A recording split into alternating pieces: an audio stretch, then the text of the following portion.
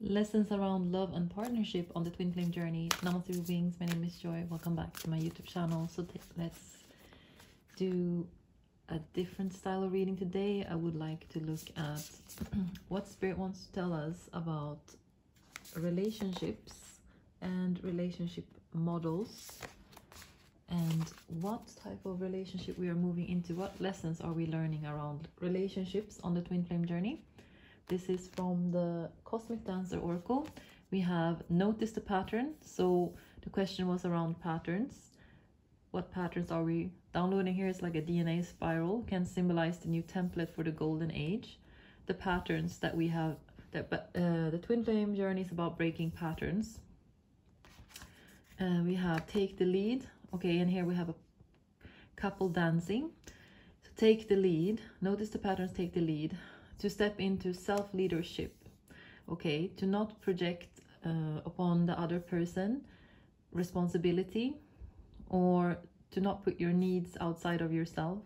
And obviously a dancing couple, the lead and who is leading can shift. It's like a cooperation. So we're moving into a relationship template which is about self-leadership and cooperation. Honor the lineage. Okay, where there is honor for the lineage, the feminine lineage and the masculine lineage, where both people show up in honor to each other, because we do have differences between the masculine and the feminine energy. We are not the same. We have to honor the masculine and we have to honor the feminine. They both have to come into balance with each other. We cannot be the same.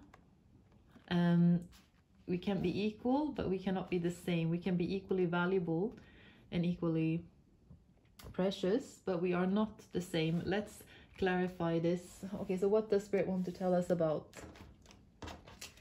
the patterns that we are to notice? Okay, we have Five of Wands. Okay, so this is about conflict. Okay, so what patterns of conflict do you notice on your twin flame journey? We have fire sign, Aries, Leo, Sagittarius.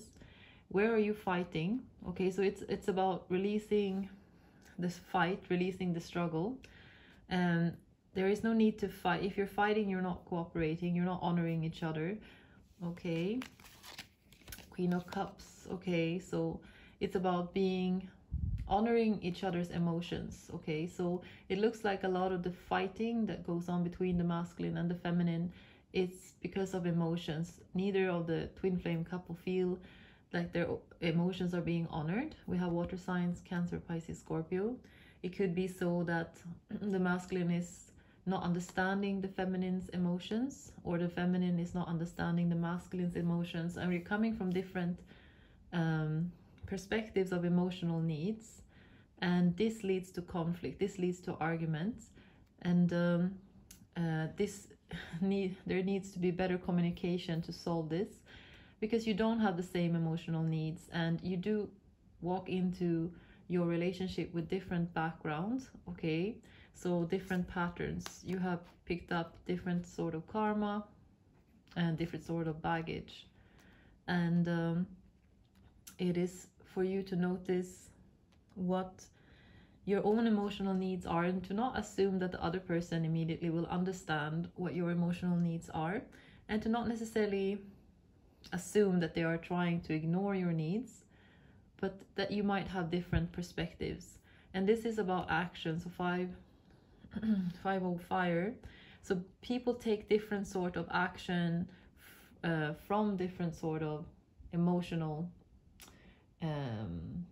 perspective. So for example, somebody might withhold communication due to feeling vulnerable.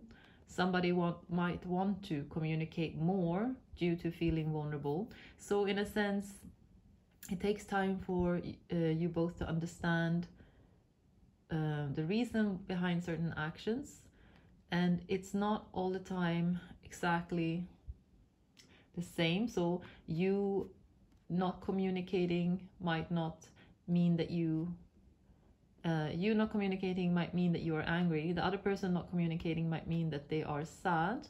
Okay, so that is just some examples of how we might have different sort of emotional patterns, different ways to deal with our emotions. And then we have take the lead. Okay, so this is about faith, to have faith in each other. Okay, so faith, and this we have obviously God here is the missing tip of the sword. Have faith in the universe, have faith in your higher self, have faith in your destiny together, have faith that you both are having the same goal in mind, that you both want union, that you both want each other, so that you can work together. And when you work together for the same goal, it doesn't really matter who does what. If you can show up in a certain way, it would be wise to show up in that way. Then there is no need to argue about who is doing what, but just show up in the way that you can in faith. It requires a lot of faith to show up and take responsibility. And you have mastered certain lessons that your counterpart hasn't mastered yet, and maybe you are then meant to bring those lessons as a gift into your union. Okay, let's look at honor. Okay, we have air signs, Gemini, Libra, Aquarius. Okay, so then let's look at honor the lineage, 10 of Swords. Okay, this, I'm reading this now a little bit like honoring also the past, because obviously you have different stories, different past experiences.